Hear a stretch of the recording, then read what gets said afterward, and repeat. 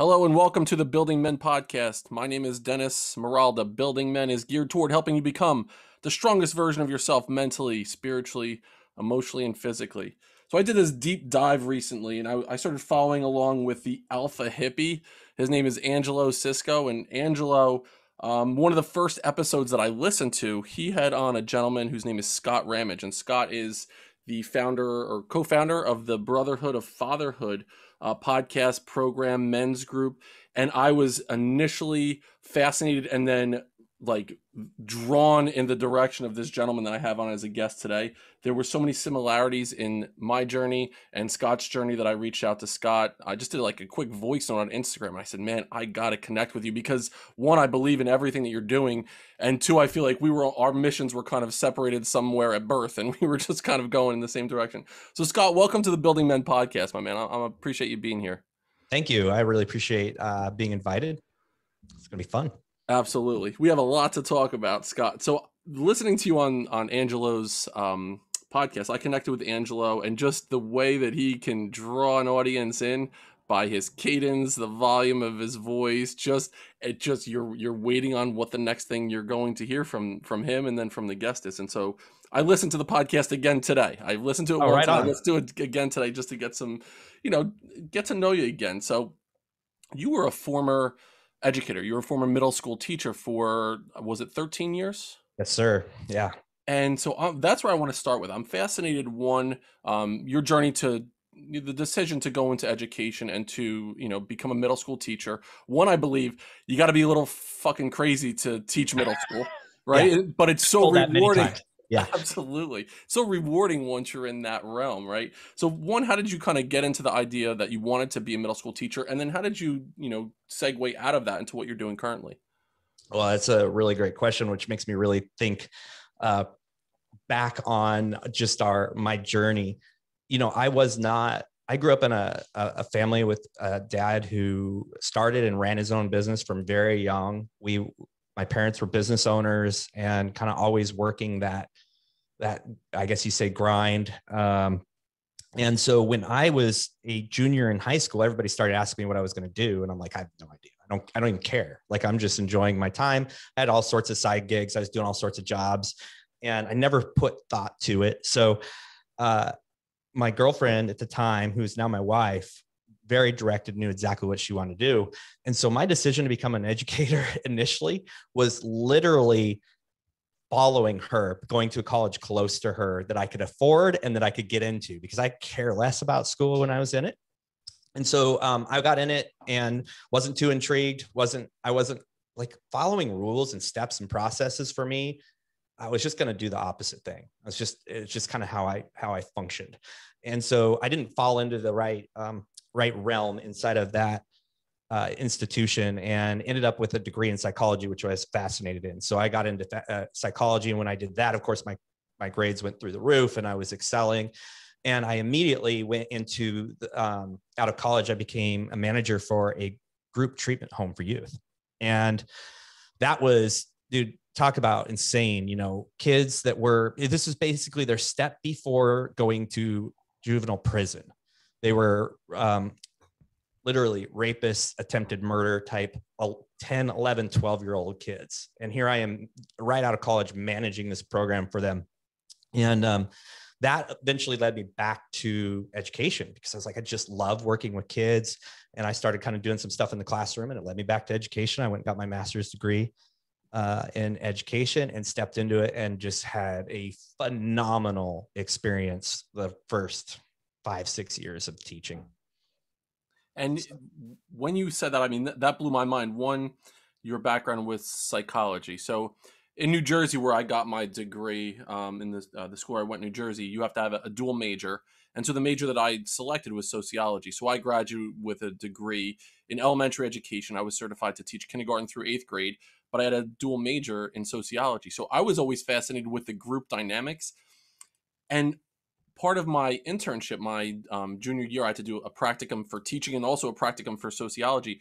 I was actually placed in a group home, and those kids, I drove a van. I drove the kids to and from this place. It was an after-school program. They were there from 4 until 10 every night, but they were there because the courts or because of Division of Youth and Family Services, like we called it DIFUS in New Jersey, because they were there. There was some kind of an issue that went on at home. It was sexual abuse, physical abuse. A couple of the kids, one kid tried to kill his old man because it was a sexual abuse situation. So just the fact that we had that similar background that I had no idea until you just said that, it's really wild. So your background in psychology, obviously, going in as a middle school educator, so much of what you needed to do, it wasn't about the curriculum you were teaching, it was getting into the heads of those adolescent kids that were in front of you. And that's where I excelled. At that time, it was the year 2000. I was teaching. The curriculum wasn't fully developed. It's like, here's the subject. And so I got to be super creative, but mostly I got to build this around what kids were interested in, figuring out ways to connect with them, really wholeheartedly connect with them. So I had incredible success. And this, I am going to puff my chest up. I was really good at connecting with the really high achievers, because I would give them just really high level tasks, just like, go learn this and then teach us. And, did some real creative things. But I also really connected with the high flyers, the kids that were on the spectrum and ones that were always getting in trouble, and had immediate success in that. And I would connect with their parents, connect with them. It was so authentic. It was so fun, because I wasn't being this machine, and where I was teaching at wasn't telling me, do this on this day, do this on this day, do this on this day. I was able to create and mold that around the interest and the pace of the students. And we got incredible results because they were all so invested. And I think that comes from my background in psychology and then working in the group home. I mean, I had days where I had a kid with a fresh bucket of, he was mopping the floors, and he decided to mop my face, and here I have these like chemicals in my eyes, and you can't do anything. So I'd kind of been through the fire on how to handle some individuals, youth that had some really huge issues. So stepping in classroom was like a piece of cake. And so I was able to thrive for like 5 years, just absolutely thrive. I was actually teaching in a 6th grade that was still all inclusive. So I taught every single subject except for music. Thank goodness I wasn't teaching. But to have that autonomy as a teacher, one, I mean, give credit to the school where you were working, where you had that ability to kind of understand, okay, maybe there was a curricular guide of where they needed to get to, but it wasn't this prescribed, on week 3, you needed to be addressing this, on week 5, this, where it almost became robots that you would, turn the, the little wind up thing, and they were all marching in the same direction, which is what I found education started to become, especially after almost 20 years in my experience. Yeah. I mean, that's the reason I left. I mean, there was several reasons. One, I was very entrepreneurial minded, and education, I was able to create so much in those early years that I didn't need to really create outside of that element.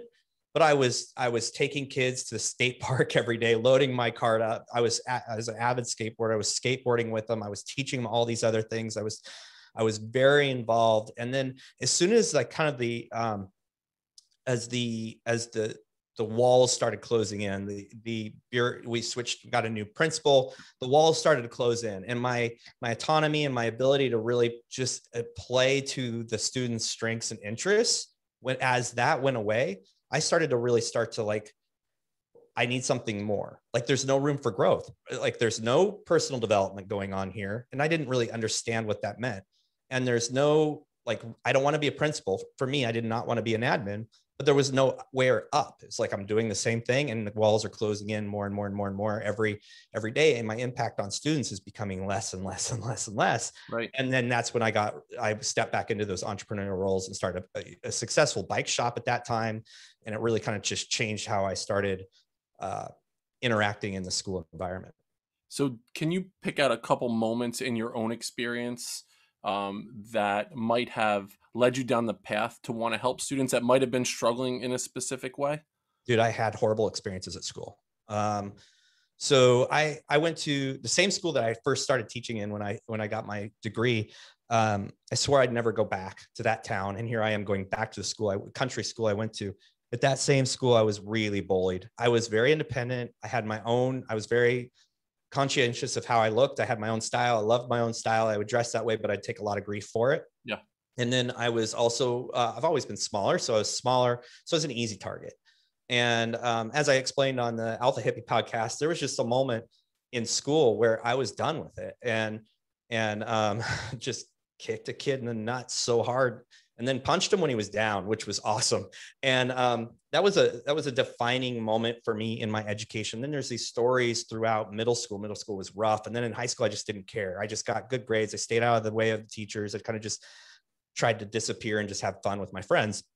But I did not fit the teacher's role, the teacher's model of what I should be doing. I was a skateboarder.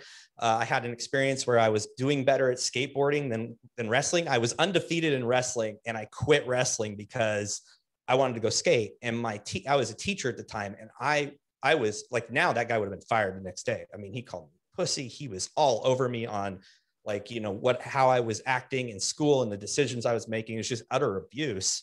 Now I own that because I took it to heart. And all these experiences, though, what I learned is that I had a few teachers who just sincerely cared about the person I was and found something I was interested in.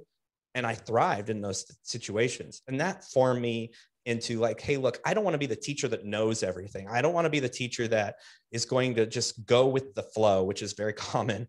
I'm going to be an innovator, and I'm going to be that teacher I needed when I was in middle school.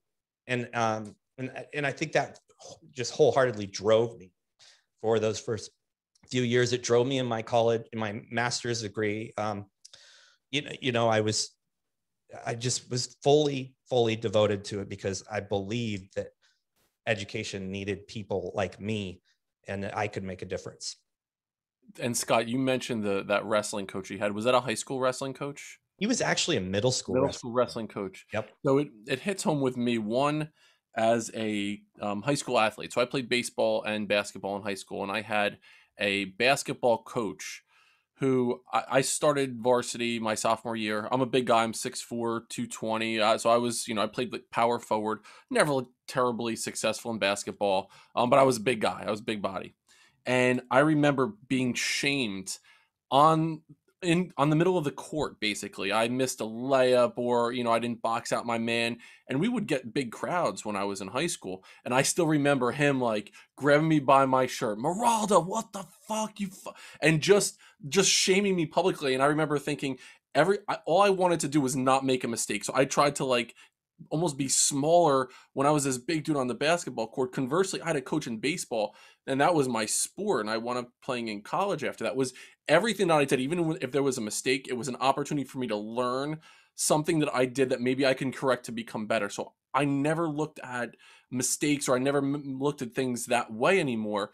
So the impact that a coach especially can have on a young man going through school, where when they're calling you a fucking pussy, especially in front of your peers, that does some deep damage. So you took that and you're like, you know what? I'm never going to do this shit when I am in front of a class of my own one day. Right. Well, and in high school, I played soccer. I wasn't a star. I worked really hard to be on varsity. I mean, I had to work hard. And I remember the athletic trainer had his bum ankle, and he's like, meet me in the football locker room. And so it was after school, and I went to the football locker room, and Buddy and I went to the football locker room. We were standing there, and the football coach walked up and just started screaming at us. And we're like, hey, we're meeting the trainer. He literally took me by my shirt, pushed me against the wall, and just laid into me. You're here to destroy my locker room, and just went into me. I left. And I remember talking to the trainer. I'm like, hey, sorry I didn't show up. This coach, that was the first time I actually had a teacher stand up or a staff member stand up for me. And that was so incredibly profound, because the next day, that football coach, who was a legend, he came up and apologized to me, and it was like, whoa, this guy who's infallible in the eyes of our town, they're sending him on trips every year. They send him to the Super Bowl on a cruise. I mean, they treated him like a god. He came to me and he apologized because of the impact of one person. And I remember that. And I remember how it helped me also realize that I don't have to be a victim to authority figures. and because I had learned not to be a victim to my peers. I shared that story in the Alpha podcast. I shared it a little bit here. I learned I did not have to be a victim to my peers, but I hadn't figured that out with authority figures yet. I had an amazing relationship with my father and my mother, never had to kind of deal with that. But in that circumstance, I was like, wait a minute, I don't need to be a victim. That was a real pivotal moment. And then I realized that people within a building can make a difference. And so that was just another opportunity for me to be like, this is how I want to be. I want to be that voice. I want to be that person that lifts people up and not break them down. And it is amazing the power that one person can have on the life of not only you as a student, but think of the ripple effect that made on you showing up for other people, knowing that there was that one person who went out on a limb and challenged the fucking mighty whoever he was. Now think about it. I mean, I'm thinking if there was a situation where a coach grabbed a kid and slammed up against the wall, they wouldn't work again. Their career would be That over. would be it. But in our generation, like I had coaches put their hands on me. Oh, I yeah. had coaches would say stuff in front of me that I could never imagine, or even tolerating my own children dealing with someone like that. So what was the moment? Can you pick out that moment where you're like, you know what? Not only am I okay with, standing up and, being able to speak what is in my heart to my peers, but also people that I perceive to be in a higher position, like a superiority type position. Was there a moment where you're like, all right, now I feel confidence that I'm not going to take this shit anymore? I don't know. It took me years and years and years to refine it to a place where it was actually super effective. So I became pretty obviously against those forces. Like when something would come up against me, I was not real strategic about it. I remember training in high school. I was running every day, and I was in incredible shape. And my buddy and I, we were out on a super hot summer day. We took our shirts off. We were training to make sure that we were the top ready for the soccer team. We were ready to roll. We're going to be starters. We're going to be, and we were running across a crosswalk in our very small town that was really low income, and a pickup truck full of, at that point, I guess just say rednecks were drinking. They almost ran over us, and they started screaming and yelling at us. And I had at some point in my life decided I'm not taking it from anybody. And so I said something or made some gesture. I don't remember, but I was running, and I remember within a second, my buddy's like, watch out. And the next thing I know, I'm on the ground just getting the living shit kicked out of me. And the guy had come up, he had a broken arm. So he had a cast on his arm, and he hit me from behind and knocked me out. And then the other guys just came and just pummeled me. So I walked into the local restaurant, and I was blood everywhere. I mean, skin was gone. My face was completely split open. And it's like almost like I didn't learn, because instead of going into situations where adversity is there, instead of treating it, having the right response, I was really just like fighting it. Right. And even after that, even after getting the crap beat out of me by strangers, I still didn't really learn. And I think I kind of what happened was when the day I quit education was the first time I actually did it right. And that was, well into my 30s, maybe, 30s. And there are these responses to fear that, I mean, one, fear manifests itself in our bodies in so many different ways. And there's that flight response where you retreat. There's the fight where you go at whatever the cause of the stress is, the freeze response. And then they're calling it like the flock or fawn response, where it's almost like you become a chameleon and you just kind of assimilate. Well, you change your viewpoint just so you don't fear that pushback in any way.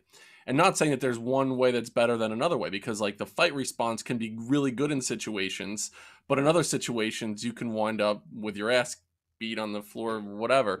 Yeah. So based on that situation, how has it helped you deal with conflict even in your professional life now? Because maybe you were all the way on one side, and I went through a similar journey, Scott, all the way through, understanding so long in my life. I was bullied when I was in 6th grade. I got my ass kicked by kids that were 2 years older than me, chased home from the bus stop, beaten up a couple times. But for me, I never told anyone about it. In my upbringing, it was you need to man up. I needed to go fight that kid, based on, what I felt that especially my old man wanted me to do. And I was scared. So there was a long time in my life that I was like, you know what, let me just kind of go along with the crowd and not make waves because I don't want to live in that fear anymore. And it took me a long time in my life till finally I was like, you know what, I'm never going to let someone make me feel a certain way. I'm going to keep pushing back against it. So there's that pendulum that swung for me back and forth. For you, how did you do it in that sense? You just mentioned the first time you did it appropriately was when you left education. It What was. was it? And quite honestly, I was fed up. We can get into that story, but I was fed up with the system. I was fed up. I'd created a program that was wildly successful, and I was getting kickback from the superintendent because parents were complaining because it wasn't fair that their kid couldn't be a part of a higher level leadership experience. And for me, I'm like, like entitlement is not the way I rolled at that point. But even after that, I've done things so wrong. Like any conflict that came would stir me up, and my response, I basically amygdala hijack. I couldn't think, and it was all just instinct and piss and vinegar and saying things. In that situation, as leaving education, I was in the midst of a lot of personal development, a lot of personal growth, and I'm like, look, I'm not going to be involved in a place where mediocrity and entitlement are the name of the game. I am going to put myself in places where growth mindset is enabled, where it is embraced, and this is not it. And for that, I am leaving this. I am never coming back. And I was kind of like a shame on you for being the leader of this school and letting this happen. And I'm really lucky he didn't just say, get out of this building now and never come back.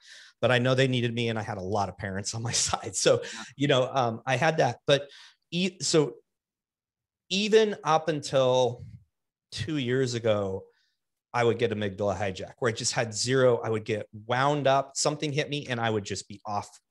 And I would just dig into that person, an airline attendant telling me something I didn't want to hear, or someone double billing me on something. I would just go into like just attack.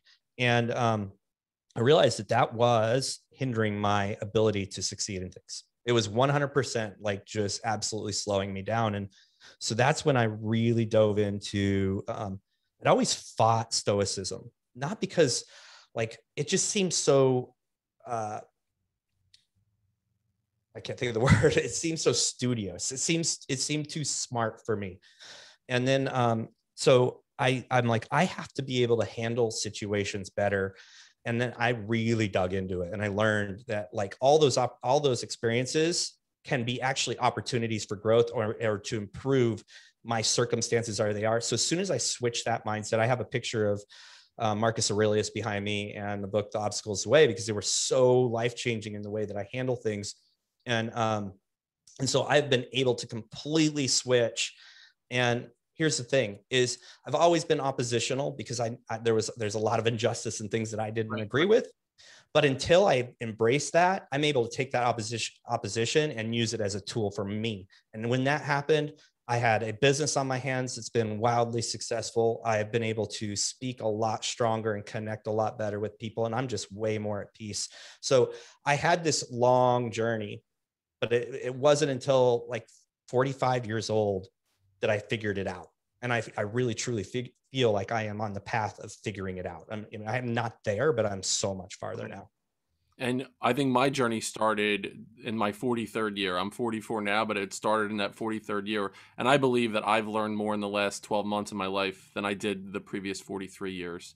And the Stoics have taught us a couple things. I mean, one being able to, instead of that initial, ready, fire, aim, to be able to kind of think into situations. Before we started the podcast today, I shared with you that I was in a conversation with someone who his viewpoints were so vehemently opposed to what I believe a man should be.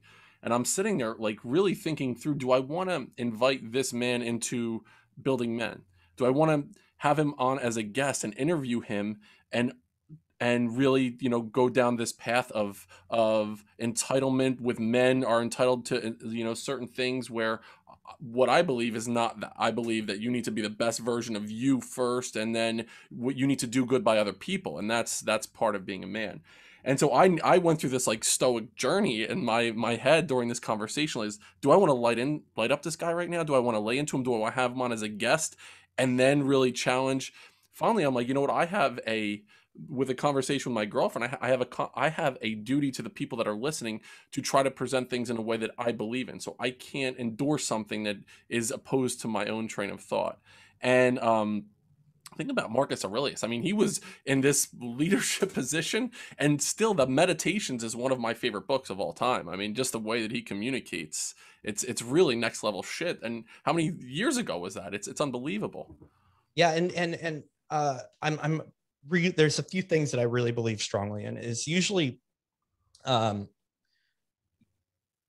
it's to make the hard right decision. Usually, the right decisions are always a lot more resistance. There's a lot more resistance. They're harder to do. It's harder to stand up for something you believe than to just be that chameleon you were talking about earlier. Yeah, it's harder to say something knowing that you're going to get fire back. In the group, just last week, I made a post that says, shit happens. Your response is your responsibility. And I'm like, the whole thing was, hey, life sucks at times. It's going to happen to you, but how you respond is what matters. And I got this, you probably saw it. I got this message. This guy's like, this is so negative. How dare you use this language? And I'm like, hey, look. And it was that moment. I'm like, I went back to that. I just erased it and I sent him a nasty message. And so I erased the message, and then I erased my erase because I'm like, no, I need to stand on what I believe. Hey, look, I don't swear that often.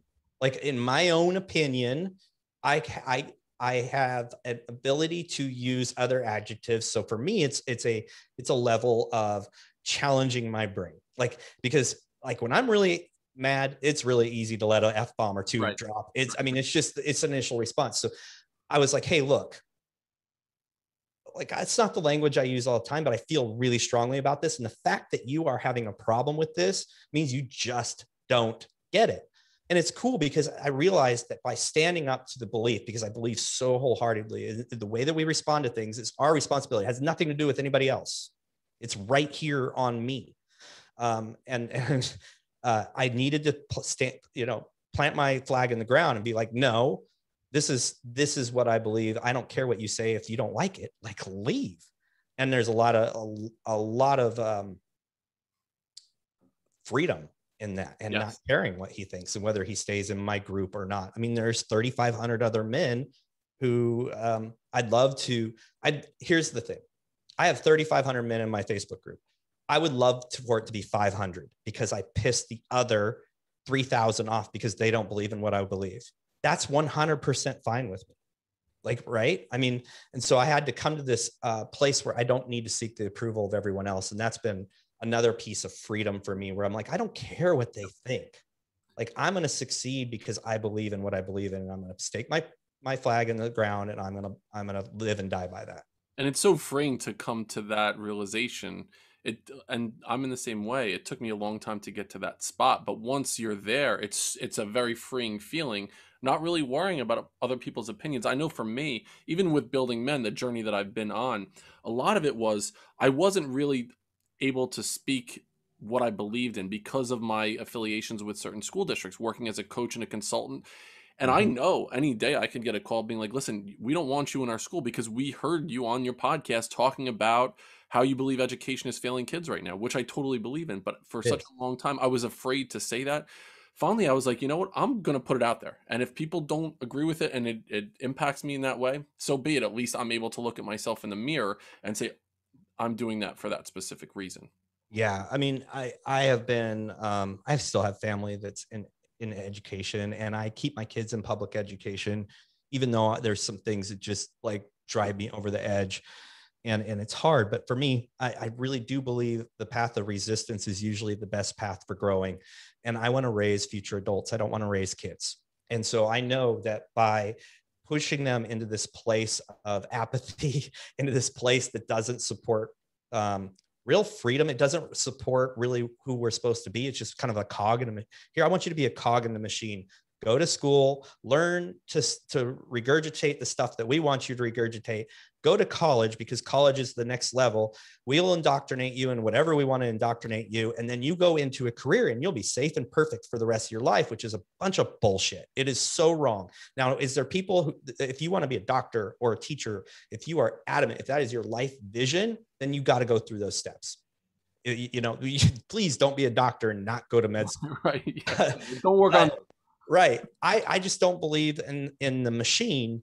And here's something that I made a realization on the other day. And I don't know if this will rub you wrong as past administrator, but the school machine right now is designed to have teachers become robots. They are there to deliver curriculum in the way that they're told to deliver curriculum. If you change any of it, you are stepping outside your bounds.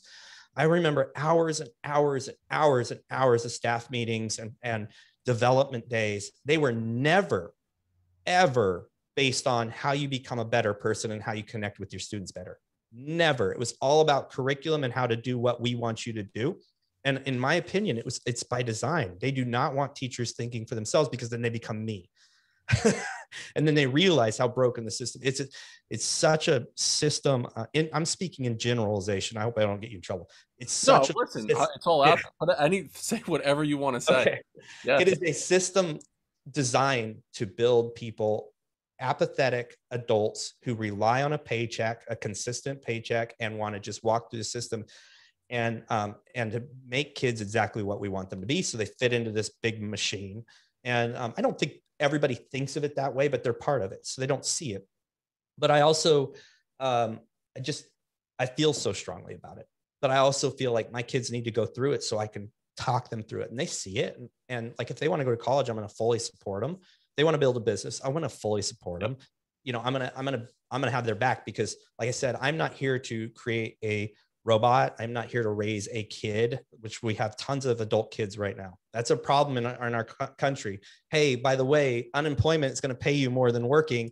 And it's like, ooh, I can be a kid and stay at home and make more than I would working. And what do we have ourselves right now? We have a massive we don't have a workforce. There's no workforce right now because they're getting paid more to work at home. I'm going off on a tangent here. My dad knows an owner of a lumber mill, and he's extremely successful. Well, right now, lumber prices are through the roof, right? And he's like, so my dad went, got some lumber from him, they fresh cut it. They do it per order. And my dad's like, hey, how are things going? He's like, I sell what I sell for $2. The supply store now is selling for over 50 for the exact same thing. He goes, but the problem right now is I can now skyrocket. I have to skyrocket my prices because I can only run a half-day shift because everybody is at home because they're making more on unemployment than they make with me. He said, they all love work. They all have come to me and said, we love working for you. As soon as our checks from unemployment are lower than what we make for you, we'll come back. Wow. And I'm like going, this is the machine that I hate so much. And I will do anything to keep my kids out of that machine. And I think, I realized the kind of the raunchiness I was sitting in, and that's kind of what led me on this path, and where I'm at today. I wouldn't take it back for a moment. And I perpetuated that whole thing that was going on as an administrator. I would go in and observe classes. I would observe teachers, and administrators had the idea of like, listen, this teacher is maybe substandard. We need you to put the pressure on this teacher to turn up the heat because we need to start a paper trail to get rid of them. Those conversations absolutely happen behind the scenes in every single school district where I work. The other thing is that it was like a checklist of, to be a good teacher, you needed within the first 5 minutes to address the lesson objective. You needed to circulate around the room a certain number of times. The standards on your lessons plan needed to match up in this specific order. It was this way where they were robots. And anybody who thought a little bit outside or did something that maybe didn't align with Charlotte Danielson, who was this guru in education, or McCrell or Strong, the people that created the observation instruments, then it became like that teacher was a wild card, and we needed to again turn up the heat to get rid of them in some way. So it did. And think about it, we were creating students because that's the teachers that were in front of them because they were scared for their own jobs. They Yeah. weren't allowed to think outside of that box. And Yeah. I'm in the same spot. I left a six-figure job with I needed to coast along for another 12 years to get this pension that I could have been sitting pretty, but I couldn't do it anymore, Scott. I couldn't do it. So the fact that we kind of have that similar journey as well, I felt the same way. And Did you get did you get massive pressure? I remember the last day I taught, I had multiple people come up to me, but I had one guy come up to me. He was a career educator, and he really fought with me because he wanted to be the top dog. And my program was going ballistic, and it was hard to get into it. And kids were knocking the doors down, and became a popularity contest. And he came up to me the last day, and he's having really nice conversations with me. He goes, "You're just stupid." I'm like, "Why is that?" He goes, "You're leaving an amazing job and you're never going to make it." And I was like, "Dude, in the last 6 months, I've tripled my income outside of teaching while I'm teaching. And you're telling me I'm crazy?" And I'm just like, "Hey, have a good year." Yeah. Later. But that was the message over and over and over. My confidence, my success drove other teachers crazy. So did you get that narrative when you left? Like, you're crazy, you're leaving a perfect job? I want to say there wasn't one person at the time in my life that said you're doing this for the right reasons or you're making a good decision. I got out of there, and for a year I was doing a lot. I was busy. I was working with school districts. I was training. I was coaching. I was consulting. I was speaking at larger conferences, doing professional development. But then with COVID, it's like everything shut down, and so Right. now I bet on myself. And it was like, okay, I went through this period where what's going on? Plus, I'm going through a divorce at that time, and my ex was carrying the benefits, and now I'm like, whoa, you blew it, dude. Like, I had a lot of come to Jesus moments where I'm like, I can't believe that I left. And I scrambled trying to get back into education at that time, and every door was closed because I left after 20 years, 14 as or 15 as an administrator, and now I'm trying to get back in after a year. It looked really, really bad on my resume. Right. But at that moment I was like, you know what? I did this for a reason. I need to continue to push my chips in and gamble on myself because it's about that purpose. It's not the security. I need to be able to gamble on me. So that's what it ultimately became. I believe in what I'm doing, and I'm going to keep going full force forward in that direction. Right. Yeah. Scary. It's scary. It's So really scary. I'm so interested. I mean, I definitely want to move towards the Brotherhood of Fatherhood idea and how that came to be. But before I do, obviously you mentioned you have a good relationship with your parents and your father in particular, and he was a grinder, and I can connect in that way as well. My father, he started his own business when he was maybe 21 years old. He was a blue collar worker, a painter. He still does that. He's 69 years old and he still works 3 or 4 days a week. I think a lot of his identity was based on that. I'm going to work. I'm going to provide for my family. So I'm curious, in what lessons about masculinity did you learn from your father growing up? Oh man, that's an awesome question. He was I learned that we can be self-sufficient. I learned that the true uh, role of a masculine man is having your values in order and following them. I learned that the true role of a man is serving your wife. Like, we talk about like male and female roles in the family. I'm not talking about that. I'm just talking about like, this is the person you chose to be with. And he was just through the ups and downs and all the craziness. He would come home from long hours of work, and he would put everything aside and pay attention to my mom and my brother or my sister and I. And so he valued those things so much that he would put everything aside. And so no matter how hard he worked, he was incredibly attentive and incredibly involved. When I was a skateboarder in middle school, he couldn't figure out how to quite connect because I was wanting to go skate all the time. So we spent a year building a half pipe. I was the cool kid with the half pipe in my backyard. And then before we knew it, we lived in a country. Our house was just always had youth over. He hated that I skated, but he embraced it because he realized that that was the path to helping guide me and teach me even in these moments when I wasn't real moldable. And so like for him, is like have your beliefs, stand firm in them. That's what a true man does, is he has a strong belief and he stands firm in them and he leads his family. When I say lead your family, I don't mean tell your wife what to do or tell your kids to do. Lead them into their own growth. I feel that that's part of masculinity. We're designed to excel. We're designed to compete. We're designed to always try and be better internally. We're designed to survive. I mean, if you go back and back and back, we're designed to survive. If you didn't kill for your family, you didn't feed your family, you all die. If you died while you were out pursuing the hunt, your family would go starve. And so I feel that we have this innate piece in us, and they let me be just an all-out boy. They let me run in the woods and shoot BB guns. We'd shoot BB guns at each other, my friends and I, and it was crazy dangerous. And I could have lost an eye, but I learned so many things through that. And he's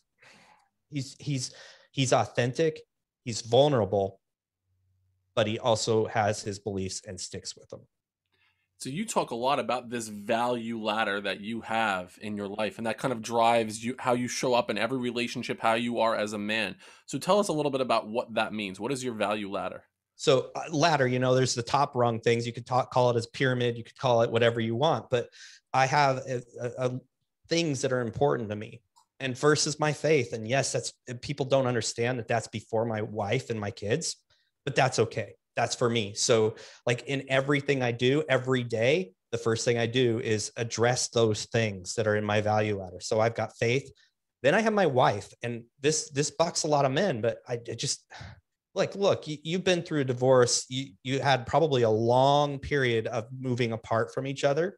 And I think that's avoidable if we have the right things in place.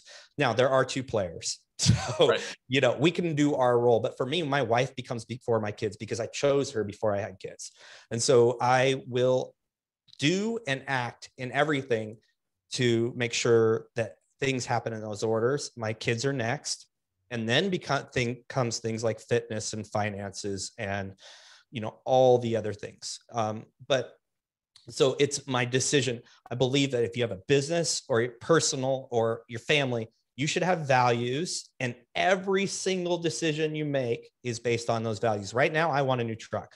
I haven't had a truck. My kid crashed my car. I bought him another car because he's so moving around. I'm like, it's not freedom to be driving him everywhere. So this was my freedom. I want a new truck, but I'm going to buy it with cash. This is like, I saw one yesterday, incredible price, exactly what I sold, my favorite truck of all time, almost exactly. And I'm like, I just need to buy it. But my values came into play. Okay, having cash for that and paying with cash is a value that I've decided to put in place. And so that drove the decision. It doesn't matter how good of a deal it is. It doesn't matter. Does not lie within my values. So when you have your values in order and they're written down and they're absolute and you speak them over and over again and everyone around you knows what they are, you will make massive gains in your life. So that's my value ladder. It's just making sure that everything has an order and then I make decisions based on that order. And I've heard you talk before about, you had this moment. So you were an entrepreneur, you had a business, it was a bike shop. So you were working before teaching, then you were working an 8-hour day teaching, and then you were working at night in the shop as well. Yep. So you had this moment that you talked about, and I'll let you bring up this moment where you kind of came home and it was this a punch in the stomach where you realize wow, where is my value ladder out of whack right now and what I need to be aligned to? And that's why I'm so adamant about this. I didn't have a value ladder. I was raised with watching my dad have one, but I hadn't really kind of downloaded it and fully experienced it yet. So I was working. I felt like working was the way I was supporting for my family because I was making money. But in that whole journey, I was working so many hours. And then when I wasn't working, I was serving my clients through going on bike rides with them, doing big adventures all over the state, downhill bike racing and, big treks out in the country. And I wasn't with my family at all in the name of being a better provider. So my value ladder was so screwed up. And I've interviewed a lot of men, and there's a few things that happen in order when these men that are successful in life that they've been through. One is they have a big aha moment where they realize, whoa, I am not something I'm doing is wrong. And they actually decide to make a change. My big aha moment was coming home at night. I'd said no to my family to so many things. We didn't vacation. I always had a rep come in on Halloween. So we'd spend Halloween at the shop. It was just stupid stuff I was doing. Came home, house was dark. I hadn't been home since 4:30 a.m. I come home, the house is dark. My wife's asleep. My boys are asleep. My boys are young. And I'm like, whoa, I'm like missing life. So that was the big aha moment for me. The other one was then I went through this. We actually shut that business down because I made a decision I wasn't going to let it rule my life anymore, even though it probably would have been a better decision to keep it and get out of teaching. Right. Because I took a massive debt load by closing it down. But I did it because I told my wife, we got to get rid of this because I need to be a dad and a husband. And but the problem is I didn't have my identity in place. My identity was, and I'm very adamant about this, I was a bike shop owner. I was a teacher. I had my identity wrapped up in what I was doing, but not really who I was. And who I was, I'm a father. I'm a supporter of my wife.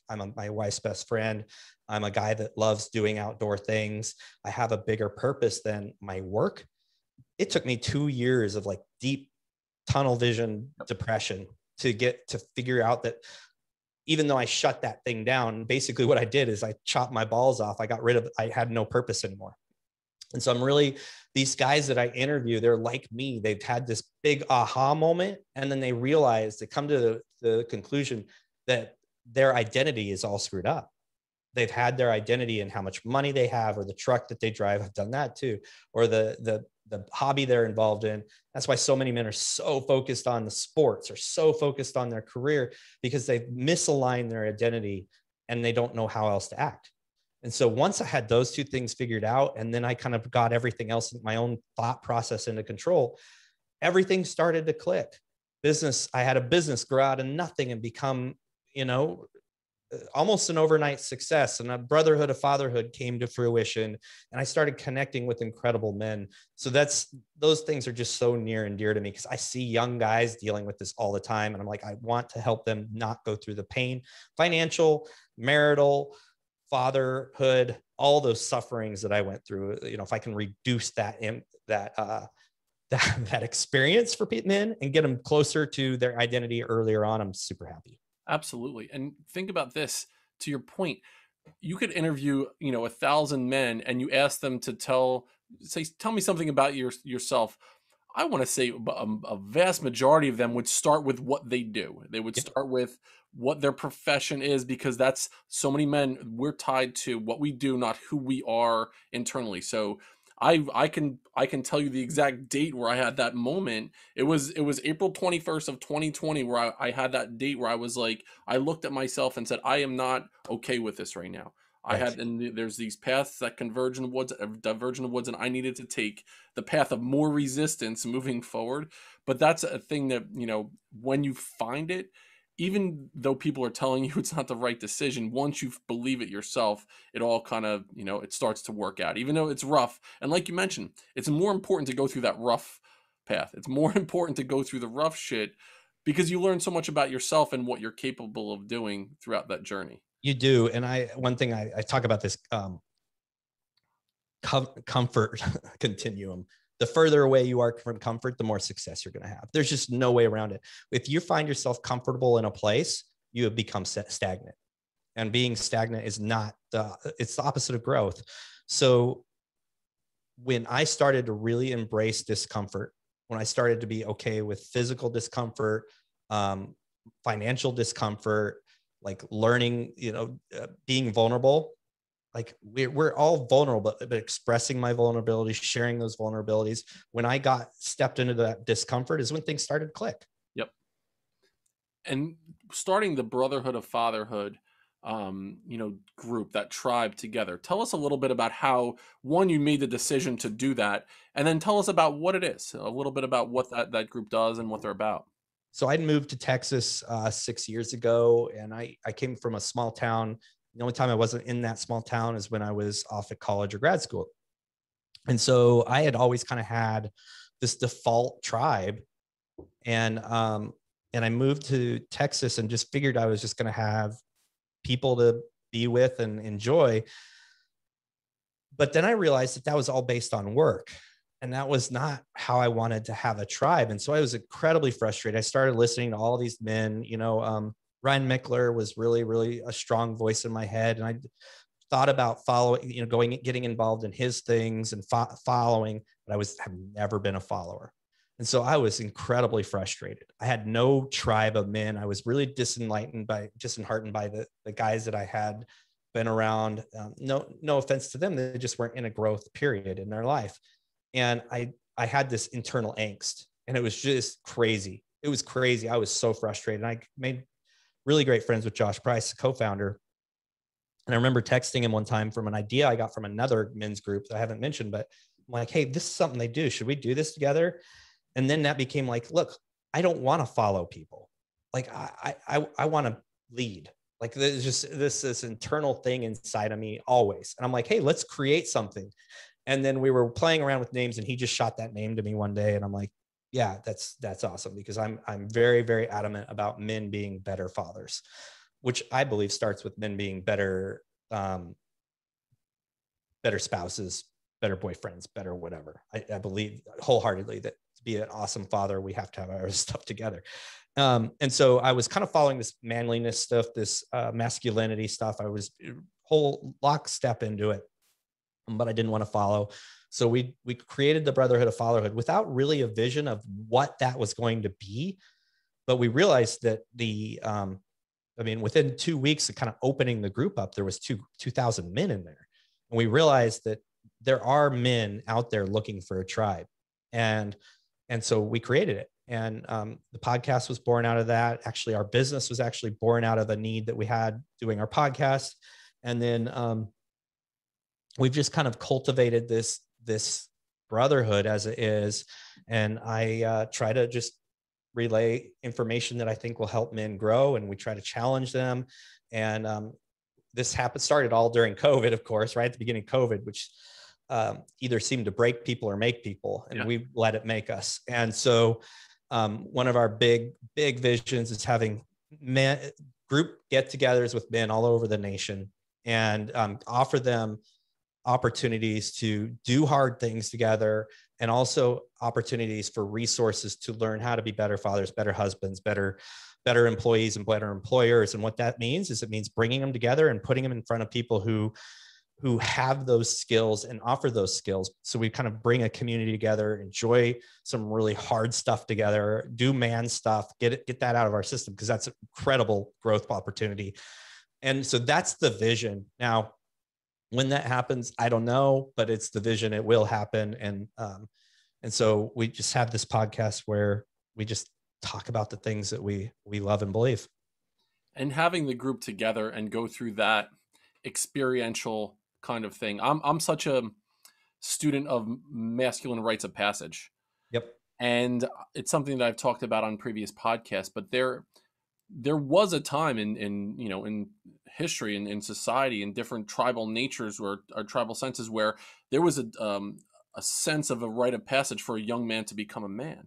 And it was that they would, the tribal men would take the boys out into the wilderness, and they would, hunt a lion and chant and come back with blood on their face and a pelt, and they were men. Yeah. Seen in the tribal way. But in society, and maybe it was as men went to war and they were drafted, and there was that part of it as well.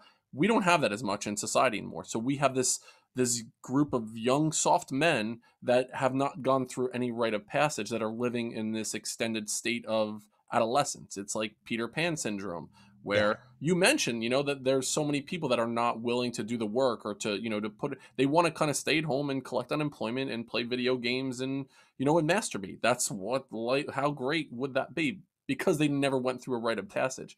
So I know we don't have much time left, but what are your thoughts around you have 2 sons that are teenagers, you mentioned. I have a son who's 16 years old. What are the rites of passage that young men need now to become strong men moving forward? It's a really good question. When my son was a freshman, he got into a program called Man Up, and it was a weekly thing. And they invited dads to come along, which I think was brilliant. And they would tear a car, take a tire off a car, learn how to plug, change. We learned how to shoot guns. We learned I already knew it, but they got to shoot guns. They got to play with all sorts of firearms and play in a controlled area, but got to learn about man things. And they just talked about man things, finances, responsibilities, how to date, how to shake a man's hand, look in his eye, all these things that we aren't teaching. So it gave me this like thing, because I used to drive my boys. I lived in Oregon. I'd drive them up to the Cascade Range place. We call it Callahan's. It's only like 20 minutes from my home.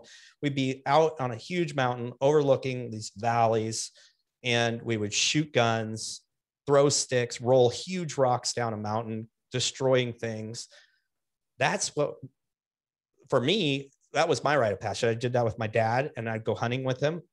For my boys, it was learning how to shoot, destroying things, tapping into some of those masculine energies, and understanding that you have, as a male, you have a lot of power, and your body can produce, your physicality can produce really cool things. And so for me, it was about tapping into doing hard things for them. You know, learning shoot a gun, you have to be controlled, you have to be disciplined. Yep. It's hard. And so it's really putting them in hard places and pushing. It's like the hunt, you know, you go out, you got to go get a kill, and it's gruesome and it's uncomfortable, and you're seeing guts flailing out and something dying slowly. Do we really want that? Well, it doesn't matter. What matters is that life, we're indoctrinating them into the idea that life is not easy. And so those are rites of passages. Currently, people aren't doing that. Kids are shooting people on TV in a game. You nailed it. Stay at home, you know, do the thing, masturbate, play games, and your life is great. You've got entertainment, dopamine, and, you know, testosterone in artificial sense. And I believe the rites of passage belong out in the wilderness or in a difficult situation. And that resonated with me. I feel like some of my rites of passage came along with doing something physical with my father, be it just blue collar hard labor, but then there was also this connection with a community of men. I remember him taking me to a Monday night football game, Giants versus the 49ers in 1991. I just was a freshman in high school, and there was a group of men standing around having a beer or two, telling stories about their experiences, but I was accepted into that group at that time. And I remember I could recall the way that I felt at that moment, that I was kind of indoctrinated into this tribal sense of men, but there was also this physical part as well that just it kind of everything worked in that way together. So to your point, I'm just really interested in how people think what we're missing right now, because we're missing something as men in society, and what can we do to help the future generations. Yeah, I mean, my kids have tough stuff happen to them all the time, and even me with my beliefs, I want to jump in and save them. And it is really hard to just step back and be like, they're going to be okay. When they come to me, I'll guide them. I'm going to give them suggestions, but they're going to tackle it on their own. It sucks. It's hard. But when we become soft, we develop even more soft. We're just, as Angelo said, flaccid. It's just, we're just, and look, those, I ask for challenges to come to my boys, because I know that they're in situations where the only challenges are, someone doesn't like them or they say something rude. They're just stupid middle school things. I want them to be physically challenged. I want them to be emotionally and mentally challenged, because I know that that's going to grow resistance and grow fortitude and make them men who then can pass that along to their kids. And again, it's refocusing the mindset of I'm raising a kid to I'm raising a future adult. Like, if you really embrace that, that's when you step up and you're like, okay, how would I want them to handle this as an adult? Are they going to have this kind of support? Is someone going to swoop in and save them? No, no, and no. And it's true. And so often, and as an educator, especially dealing with, it could be people in an affluent area where the go-to is parents would come in and argue a point, and the administration would, bow down because the parents were the ones that they needed to make happy, pretty much. So the kids didn't learn that resiliency. And I believe strongly in rites of passage come along with dissonance. It could be cognitive dissonance, it could be physical dissonance, emotional, spiritual, whatever it is, where you have to challenge it, has to shake it up in there, and you have to figure out how you believe and how you're going to, rise and be resilient in the future. So I believe in everything that you're doing, Scott. I love your journey. And the funny thing is when COVID happened and I was trying to reinvent myself, one of the programs, I just wrote a 12-week course. I just said, you know what, I maybe do an online course. I call it the Brotherhood of Fathers. I was like, I would love to That's be able to awesome. talk to, and I did like a week of, a video a week. Like I created this in my mind. So once I saw you were doing this, I was like, it has to be. I need to talk to this man in That's some way, awesome. shape, or form. I had no idea that you had already started this group, so I'm along for the journey. If you put the S word out there and somebody doesn't like it, I commented back, "Good shit, Scott. Way to go there. I I know, love it's hilarious. it." Yeah, well, another thought to any other men kind of thinking the same thing, where I've seen real growth is, we've got the alpha hippie guys doing their thing, their messages around masculinity and kind of owning up to who you are and getting through all the stuff that you need to get through to really seek your full potential. And then there's you and there's multiple guys. I think some people are like, well, why are you talking with them? They have kind of the same goal. I'm like, exactly. Like Yes, we got to get rid of this mindset of fear of loss, or someone else is going to steal our idea. We need to have a mindset of abundance. There's millions and millions of men out there that have to hear. So the more of us there are who can band together and really kind of come together with a common theme, and then hey, if we got a coach that's coaching something, or we've got a course like Brotherhood of Fathers, or whatever it is, like I'm gonna stand on the mountaintop and say, you guys dig into this because you need it. And so it's really cool when other guys doing very similar things reach out. I'm like, open arms. Yes, let's chat. Let's use each other to share our words. So I really love the opportunity. absolutely. And what we're doing is collectively creating an idea around authentic, positive masculinity. It doesn't have to be, toxic in any way, shape, or form. And No. we're there to empower each other. So, Scott, I am here. I'm along on your journey as well. I love what you're doing. How could people that are listening today find you? How could they reach out to you? So super easy. Brotherhood of Fatherhood on Facebook. We have a group. If you find the page, it's just kind of like just stuff. You can find the group. You can email me or message me through Facebook. And my email is Scott at Brotherhood Fatherhood, because of was taken. But and then we're on Instagram and everywhere else. So yeah, and if somebody's got a story to tell, I want to hear them too. Yep. So I'd love for people to reach out. Absolutely. Scott, thanks so much. Truly appreciate it. Look, You, I'll have you on in a couple months as well. We'll see where we are on this we got a journey. lot more to talk about. Absolutely. You just scratch the surface, my man. All right. And all right. Well, thank you very much for being here, and we will see you next time on Building Men.